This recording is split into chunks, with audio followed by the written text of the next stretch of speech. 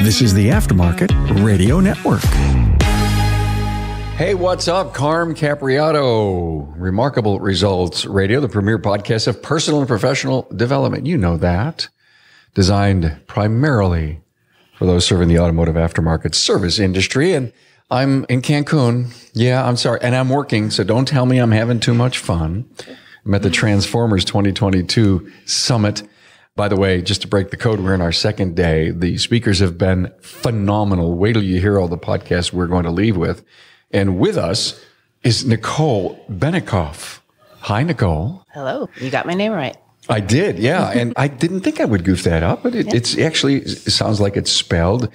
Her shop is Subie Guys. Mm-hmm. I've never interviewed someone that has a specialty in Subaru.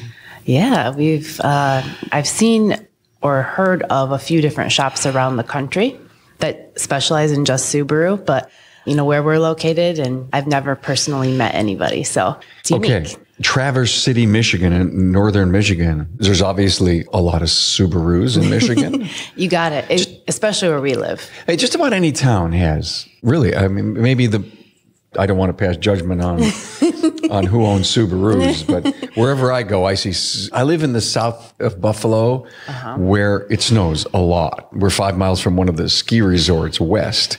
And we see Subarus everywhere because they never get you stuck anywhere, right? That's why I have one and put snow tires on, and you're feeling pretty confident in the winter. Hey, thanks to our sponsor, Napa, for providing you this episode. How does Napa support your auto care center through national marketing? Well, Napa will build upon the already successful Know-How for All campaign and promote auto care offering and services to the do-it-for-me customer with support through sales driver promotions, optimized targeted media that give your repair facility an online presence on Napa Online. Now, if you're interested in partnering with Napa Auto Care and capitalizing on the Napa Know-How for All national marketing campaign, contact your servicing Napa Auto Parts store. Enjoy.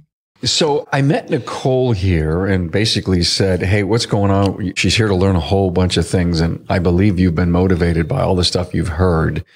But you were telling me, which is why I invited Nichole to come on the show, is you were going through a moment of being in staleness, like old 10-day-old bread.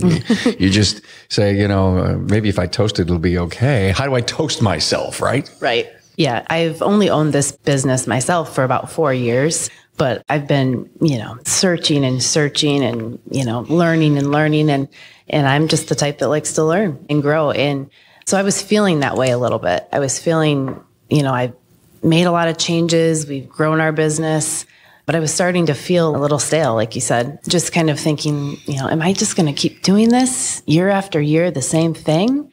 Or is there more out there for me? Or is there something I might feel a little more in tune with as far as even in the industry. And so it really had me thinking. But you own the business for, you said 4, right? Yes, 4 years. But you've been involved in the business for how many? It's been about 15 years, that I've been partially involved. So I can almost see how you could have gotten stale. Because, wait a minute, she's only owned the business for 4 years and she's stale? No, she's been around forever. And of course, we do want to talk about the buyout and issues that happen with the family. And I think it's important to share a lot of family stuff. But you were telling me that Troy Kaplan really motivated you to get to the next level. Tell us that story. Sure. So, we've been growing the business. I joined Transformers about a year ago and then had the opportunity to meet Troy at one of our group meetings. And something that he said, a few things he said actually really clicked with me. And so Troy's business model, for those that don't know, is that he started his own shops, but then as he grew, he had owner operators in his shops. So they would be part owner, but they would be these individuals would be the ones operating that specific store. And it just clicked with me because as I'm growing, as our business is growing, I see other people like myself who love to learn and grow and haven't met their they're not done. Mm-hmm. And so I just thought that is such a cool way to be able to share and help give opportunity to people that maybe otherwise would not be able to start their own shop, but they do have the desire to grow and they have a lot of the things that are needed. When I learned that that's how he operated his business, it really reignited my desire to grow my business so that I could help others. But do you want to do that same model, or you were inspired to grow? No, I want to do that. You want to bring owner operators in. Exactly. And, there's a lot of ways we've discussed it here. There's a lot of different ways you can grow and, ways you can model your business, right? But I love being around people that like to grow themselves. And so that really attracted me to that idea. I'm trying to nail down, does everybody who comes to Transformers want more stores? Because I know people that are in Transformers, they're just truly happy with their one store. They are. Mm-hmm. You've come here, you're hanging with multi-shop operators, and that has taught you or shown you that being a multi-shop operator is possible. And you've got a brain trust of people to help show you, guide you. Exactly. Yeah. So I came into Transformers just because I wanted to keep growing. I was in another coaching group, repair shop coach I was part of for 3 years, and they really helped me get my business to where it was. But I just felt that I wanted to keep growing. And so I joined Transformers, and I felt like when I joined Transformers, I was back in the baby seat. I was at the low, I had so much to learn, and that's what I want. That's not a bad realization when you join a new organization to stop and say, let me take some baby steps. I'm a new kid on the block here. And, but even if you meet these big operators that run successful, even if it's a large or multi-shop, haven't you found the givingness that they have, willing to teach you, guide you, share information? I love it. It's amazing how much people in our industry give. And my other people that I've been blessed to call my mentors, there's some in the industry, and they really helped me see that. Because when I first was learning how to run this business, which is just a few years ago, really, I was just trying to get all of the knowledge that I could. Like I was trying to, assimilate knowledge from anybody that would give me knowledge. But then they also helped me see through coaching that then it's your responsibility to help other people. So there's a twofold purpose when you are in a group. It's you're getting the knowledge, but you also have something to share. And that's been a hard one for me to learn. When you are challenged to, you're on the Zoom call or whatever that mastermind time would be, you are finding it difficult to come up with something to share? Well, it's not that I don't have something to share. I just, that is my natural personality to think that somebody else, what they have to share would be more helpful. And so, I will often keep quiet. Because you're an introvert. Yes. You told me that. And so I broke the code. She's an introvert. I don't believe so. But let's take a little dive into the family dynamic. 15 years ago, I think you said you've been in the business. Were you in the office, on the counter? What was your first job? So when I first came into the business, I came in just the office capacity. Okay. And because there was a divorce in the family, so it was kind of upended, the business was. When I came in, I remember my mom had always done the best she could, but she had another full-time job. So she did all of the books. And I remember going upstairs to the upper attic, and it was completely full of stacks of paper. Yes, in boxes. These are the receipts for the last 10 years. Right? Yes. And so that's when I came in, and that was what I understood my role to be in the business at first. But then as I started, spending more time in the business, I was really attracted to the clients and their stories and relationships. And that's kind of what steered me into the next direction. Did you realize way back then that you could potentially be the single owner of the place? Not at all. Not at all. I think that's a good part of the story. Mom, dad, brother, and you. This is probably typical small America business families. Mm-hmm. I don't want you to go into it too deep, but the evolution of you becoming the owner just 4 years ago, how did that happen? It's hard to even realize how that happened, but I've always been the person who wants to learn more, and I'm always curious. And so from all of those different roles, starting out just doing the books in the office, I was never satisfied, and it's one of my core values that you don't know everything. And so I think when you realize you don't know everything, you're humble about it, and then you find the people that do know more than you and they can help you, that's been completely life-changing to me. I find you're loving to learn, being curious. I coined a phrase many years ago, being a perpetual student, never stopping to learn. And when you're humble, I believe like you are, because you know you don't know everything, but you probably know more than you're willing to confess that you do. Does that make for less rash decisions? Because before you make a decision, you're probably assessing 3 or 4 different ways to do something because you want to learn every option?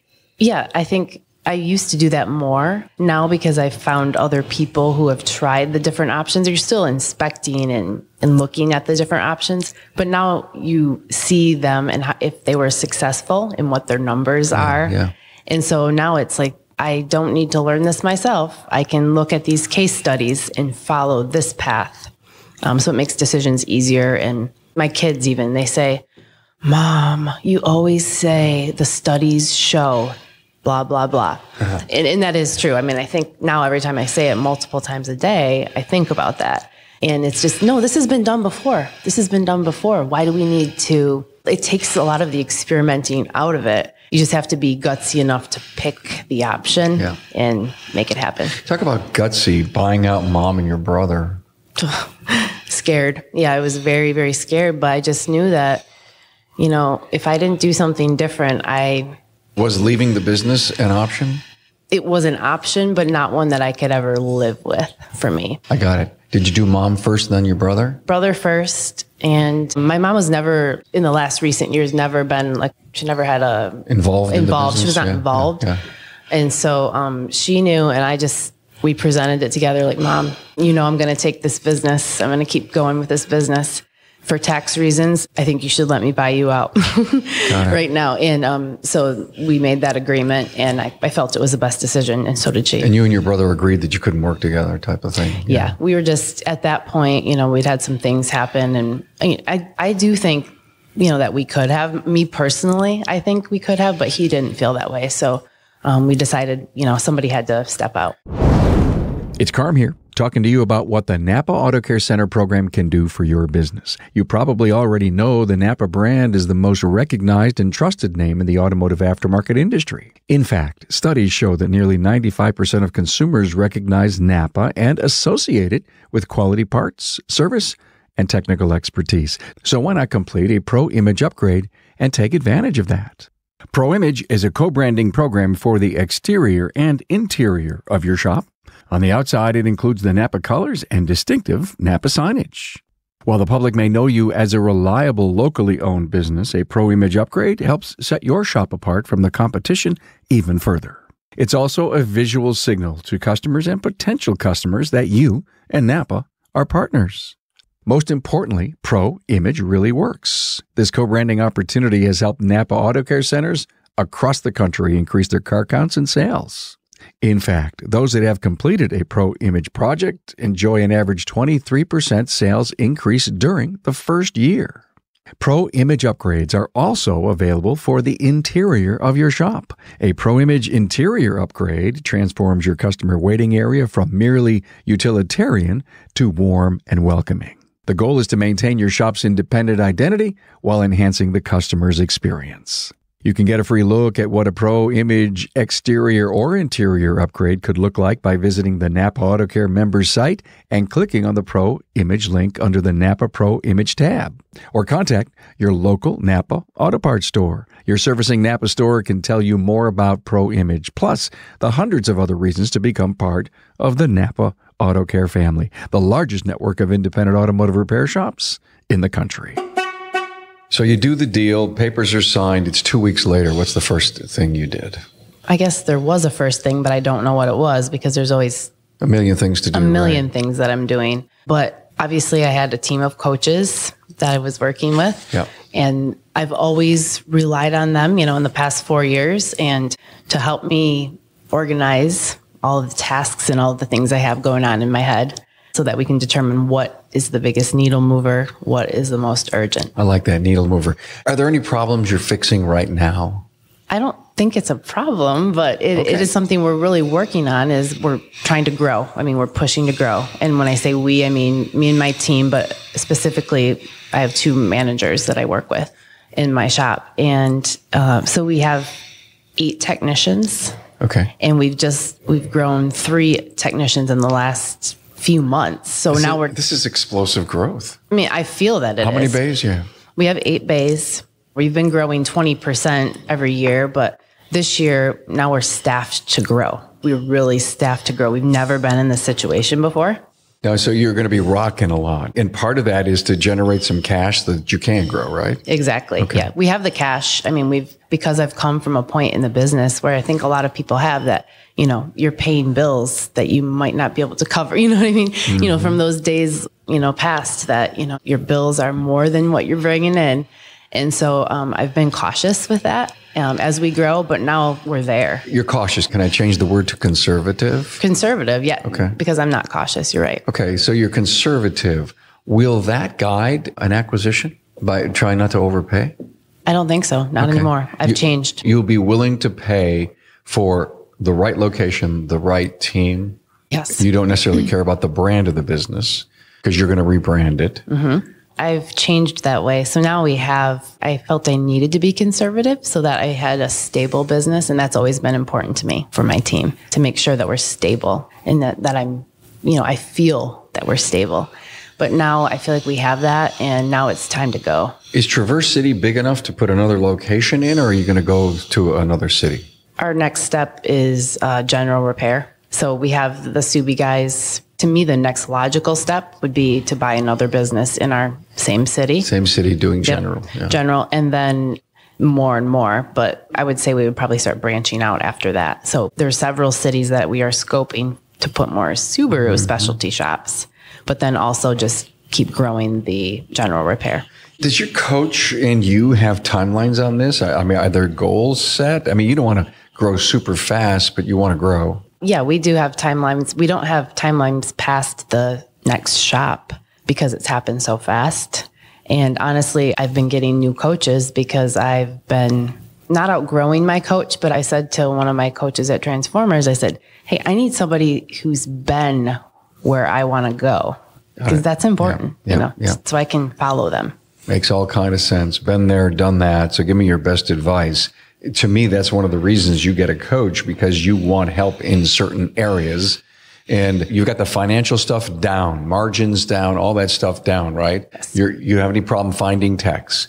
I mean, it's always, I guess, a problem. It's not right now. Got it. And paying them. No. Got it. So now it's because you have the commitment and the vision to grow. This is the next big mountain to climb, the frontier, right? Sure. And, I feel like I never knew that I could help be a person that can display a vision or, promote, I'm not saying it right, but cast a vision and have other people follow. But we've had this team and I just feel like now people are attracting to us, people like we are, and it feels really good. Oh, I bet you. Does your team have your vision and do they realize where you're going? That's something I've recently shared with them over the past few months. I mean, this is a new vision for me. This is within the last year that I felt that I was ready to really grow and we were ready. So I have shared that they all know that now. And I just can't believe I have a team who's really behind me and that's what they want for themselves and for the business. So the day that you opened up to your team to set your, talk about your passion, set your vision, was it just your key leadership or was it the entire company? It was just key leadership. Key leadership. Mm-hmm. Okay. Yeah. Would the rest of the company have value in knowing where you want to go? They know now. Oh, they do know now. Because I think it got out. It got out. And then I was like, I want everybody to know for a couple of reasons. I want them to know that, hey, if you're in this and you're willing to learn and grow, come along. Did you have fear along the way? Did you have to overcome that? All the time. Really? Fear. I give that advice to even my employees or any friends, even, in my kids, I'm like, I used to sit in my car before I walked into work and psych myself up, like you're the leader. You can do this. Don't be afraid. You've got it. It's like that self-talk every day. Cool. I have to do it less now in less situations, but it's still there. A time waster that you're trying to fix. I'm trying to be more efficient with my time. I know I get easily distracted. So. Okay. Because you constantly want to learn things. Oh, what's that? What's that? I mean, do you chase silver baubles? Oh, yes. You know, that's who I am. But I realize that is what got me here to a certain extent. But at this point now, I'm being surrounded with people who can temper that. Yeah. You know, an integrator, my manager is like, we don't need to do that right now. That's a great idea, but let's focus. Are you implementing EOS? I just heard the word integrator. Yeah. So we're just starting with that. We both read the book. We're both buy into, you know, we love it. But so we're trying to work along with each other on that. Really neat. Okay. Was the business profitable when you bought it out? I would say no. Okay. There was 2 partners or 3 partners in it, and it was a loss after the year. So it was not profitable. How long did it take to turn that to positive? A year. That's you know, within the year. That's a huge overcome. It really is. Yeah. You credit it to your coaches. I do. And, you know, we were doing a lot of things right. I always say this in the business. My dad and they did a lot of things right, my dad and brother. But they did it on accident, I would say. I mean, that's just who they were, but not with, and even me, like, we didn't know what to do to make those numbers turn. Got it. Did your dad help you a lot, teach you stuff? You know, I think from a really young age, I feel like, and everybody who knows my dad, they would say he's an eccentric person. You know, he was always an inventor. We grew up with inventions that he was creating, like in our garage. The whole garage would be full of, you know, I can think of a few different things, like a chimney. He had a chimney invention. He had a couple of inventions for cars. Like if your belt broke, he was gutsy too. And gutsy. It taught me that. You're gutsy. I am. Like when it clicks and I decide that this is what needs to happen, I do have the guts to just jump off. So tell me about gut. I talk about gut a lot. I call it intuition. Mm-hmm. Intuition is what your gut telling you. Do you have a very strong intuition? I feel like I do when I listen to it. I'm learning to listen to it more. Oh my God, that is so perfect. Mm-hmm. When you listen to it, do you talk to your intuition a lot? Oh, yeah. I'm sorry, that's a cool question. You know, it is a cool. I don't know about that. But a lot of times, right, you think about it after the fact. Like, oh, that was my gut. That was my instinct. Yeah. And I either ignored it or pushed it aside, or you listen to it. Do you have anybody to run your gut by? I mean, my husband, whether he likes the extent of that, you know, he's the person that I talk to, then I feel like I can connect with. And then, of course, having my specific group, coaching group. Is it all females or is it combination? It's combination. There's one other female shop owner in my group. Cool. What is your position on consolidation in our industry? Because we heard this incredible panel discussion on consolidation. I mean, it seems like you want to be a player in that. It is. And, you know, from the research I've done and just, you know, what others have shared with me, that does look like it, you know, will be the future of things. At least, you know, that looks like a pretty good possibility that's going to happen a lot more. We see it happening more. That's what Troy did. That's what Troy did. I feel like this is the time to really take advantage on the lower level of that. And so, although, you know, in my gut too, or I think, you know, this is what allows people, this is America, this is what allows people to have their business and, you know, work hard and see results. But, you know, I feel like some things you can't fight. And I'd like to be ahead of the game on that. Cool. Are you doing enough marketing? Keep growing the business? You know, before, I hate to say this, but we really never had to do any marketing, you know, in the early parts of the business. But was it because you were the Subaru go-to person? I mean, everybody told the rest of the people, right? Yeah, it was a word of mouth. And still our biggest marketing is referrals. That's the number one way that we grow our business is referrals. Mm-hmm. This is a funny story. My dad, when we were first starting the business, I remember we would print out these little flyers in our home computer. And then we would put them in baggies, like little Ziploc baggies. Sure. And he would go and put them on cars. So it was when he started the business in his garage. Guerrilla marketing. Yeah. And you know, then we continued that with Subarus, and we would only on Subarus because, you know, we're so specific. Yeah.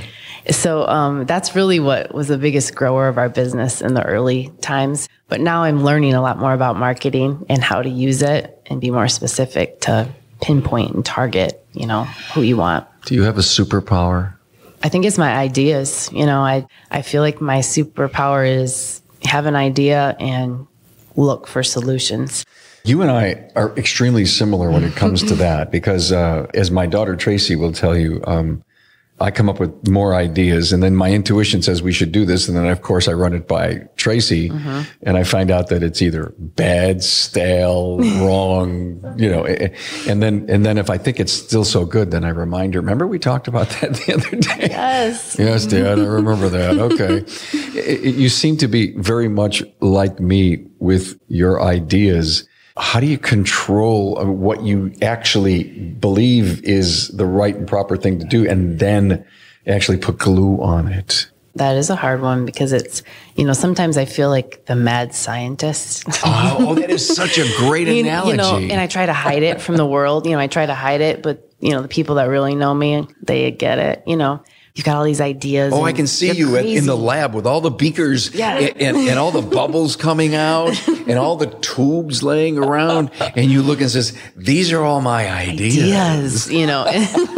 And, some of them will explode if I followed every idea. Oh, my God. But I think just putting them on paper or, a different system, but then I feel like I've had a lot of good advice too about ideas because in this industry or in my coaching groups, there's other people like me. Good, cool. Well, you can relate to that person. I know exactly what they're thinking. Yeah, and so like they'll say, okay, like take your top 3 or have your top 10 and then take your top 3 and you try them. And sometimes that it's not the right timing and you can feel like a lot of resistance. Yeah. Like, okay, let's put that one away for a little bit and move the next one up. Let's talk about that just for a minute, about ranking ideas or ranking to-dos, ranking things must-do todays.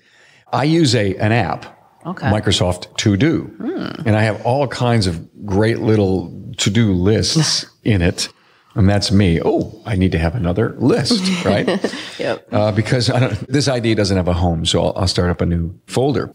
But what I do, Nichole, a lot, is I write down my daily to-dos, or at least if something came close to me and I don't want to open the phone or I want to go to the app, I just write it down or I'll put it on a sticky note or something. And then I have to collect it all together, right? And then when I do that, I like to rewrite them so that I could actually stage them differently on the page. Meaning, here's the list there were 20 things on the list and 8 of them are crossed off. So which one on the list is next that should go on the top of my next list? So it's almost like I'm prioritizing. And if my discipline is right, then I start working at the top of the list and then I go down. And then every day I look at it and I say, you didn't do that good. That was really important. Tracy's going to kill you because you didn't do that. And so that's a little bit of how I play with priorities, my ideas into actionable items. Do anything like that? Yeah, I'm going to think about what you said later, but I do that. So I have my lists. I have them in the computer, the important ones. Sure. But every day I changes all the time, but I have a 3x5 index card now. In the morning, I sit at my computer and I start writing them down. And then one of my coaches, I love this because they said, now you need to go through your list when you're getting overwhelmed and you need to come up with 3 things, stuff that just can totally fall off the list. Yeah. And then number 2, what items can you give to somebody else? Go through. And if there's anything on that list that somebody else can do for you, you need to make it happen today. Then you take the items that are left and you decide. My husband always says, I tell you every day, pick the top 2 things. And that's really hard for someone like me and probably you to do. I mean, there's like a top 10. You're right.